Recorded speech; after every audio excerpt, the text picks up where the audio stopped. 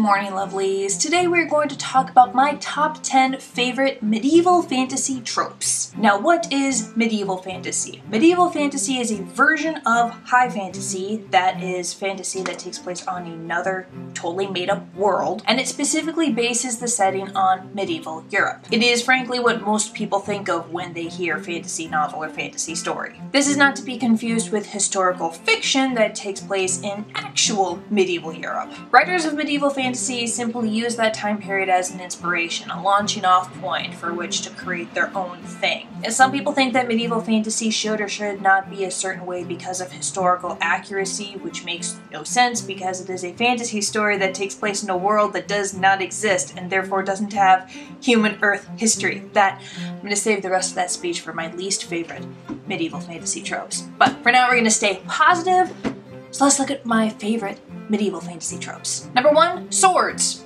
Magic swords, sentient swords, even just regular swords. Swords are cool, I don't know what else you want from me. They're also really hard to master, and I speak from personal experience. I did 7 years of American Youth Self-Defense Program and Chinese Wushu. Whacked myself in the face a lot with that aluminum sword. Archery came a little easier for me, so I'm giving medieval fantasy archers brownie points. Number 2, magic systems. A magic system is the rules upon which magic is used in any given story. Some stories have multiple magic systems, like how Game of Thrones has both the wargs and whatever fiery nonsense Melisandre can do. Magic is literally half the reason that I read fantasy at all, and in medieval fantasy especially, which is extremely saturated and overflowing with token lookalikes, I'm looking for particularly unique or interesting magic systems. Number 3, the slow power crawl. Power crawl is basically the journey that the hero goes on to master a skill or otherwise become more powerful. I don't think any of us like those stories where the hero just snaps their fingers and automatically becomes master of all of the magic that took their mentor decades to figure out, like that. Lame. Power crawls are really great opportunities for character growth and development. Most power crawls happen over the course of the entire story. The longer the crawl, the more satisfying it is for when the hero finally gets it right. Number 4, gods and deities. Religion in general is just fascinating to me. I love seeing these fantasy religions and how they affect the world that they're in. With medieval fantasy, they're usually on par with Catholicism and the Pope, so they're also a major political influence on this world, and that causes a lot of cool world building and conflict and character dynamics. And bonus, in a fantasy world, half the time the gods are actually real, so that's a whole other level of oh shoot, what do we do if we don't, do our sacrifices right, or if we don't do our prayers right. Number 5, the fantasy party, aka the friend group. I love the power of friendship, and anyone who says that that's lame or childish can fight me.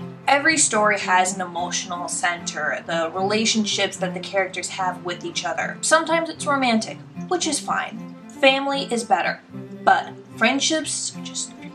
Found family is one of my favorite tropes of all time, so. The fantasy party is especially effective because they're not just random. No, they're coming together for a specific purpose. They have a goal. There's a quest or goal or some sort of objective, and we get to see them struggle and then finally succeed in doing it. It's kind of like the collective version of the slow power crawl. Number 6, princesses and queens. It's women in power, and I am a feminist bitch. Except, because it's based on medieval Europe, which was pretty sexist at the time. Kings and princes had comparatively much more power than their female counterparts. In fact, they often had power over those women, able to control them, order them around, marry them off, execute them. But a lot of medieval women could circumvent that by creating intricate spy networks, or placing puppet kings on the throne, or straight up murdering their way to power. I mean, basically these characters of princesses and queens are navigating this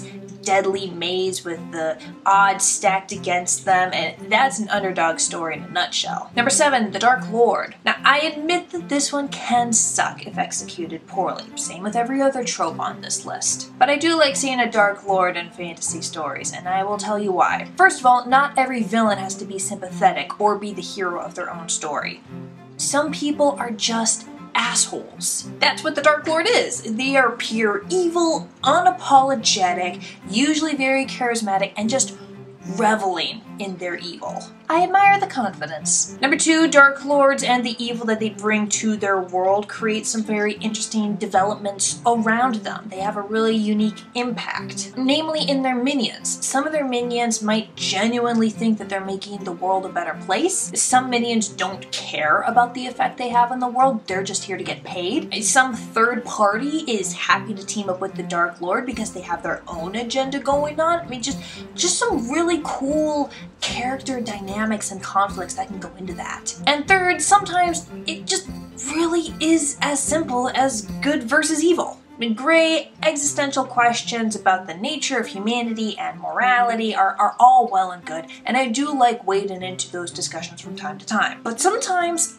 life is a lot simpler than we make it out to be. Sometimes it really is just a matter of this person or this group of people are committing absolutely atrocious evil acts and we have to stop them. That's it. Number 8, medieval times, but not medieval Europe. Because Europe was not the only continent that had a medieval period. Asia, the Middle East, and several African cultures also went through something similar. Native Americans probably too, although I don't know for sure because I don't know that history as well as I should. I am sorry. Now, us white people have been taught that the world centers around us and that nowhere else has a particular history or even contributed much to global progress at all, which is bullshit, and that attitude is reflected in genre fiction. Diving into a medieval fantasy story that doesn't see hide nor hair of whiteness or white culture at all, it's a nice little refresher for me personally. Also, the world building is just so unique and unusual compared to what I'm used to, and it's just amazing, and I love seeing it. Number 9, dragons. Dragons have kind of fallen out of fashion recently, and I understand why, but it still makes me sad. We've done a lot of dragons in a variety of different ways, so I can see how a fantasy author would look at that huge library and just think, I'm not gonna include dragons in my book. I've got nothing new to contribute. And I'm including myself in that too. Of all the works in progress that I currently have going on, none of them include dragons. But I still love to see them, either as powerful teachers, or basically a dog, or traditional villains. Dragons are just cool. I really need to find a way to write them in my stories. And number 10, paragons and other heroes that are actually heroic. Because I want a main character that I can actually root for and not feel slimy about. Yes, obviously they should have their flaws, and they do. Stubbornness is the most common flaw among paragons, and it does a lot of damage. But I want heroes to see the injustice around them and fight it because it's the right thing to do. Heroes who are selfless and who care about other people. Heroes who don't give up when everything is on fire and it looks absolutely hopeless. We need more of that in the world. Those are my favorite medieval fantasy tropes. Tell me yours in the comments below, and be sure to check out my tropes playlist for more. I will see you next time. Bye, lovelies.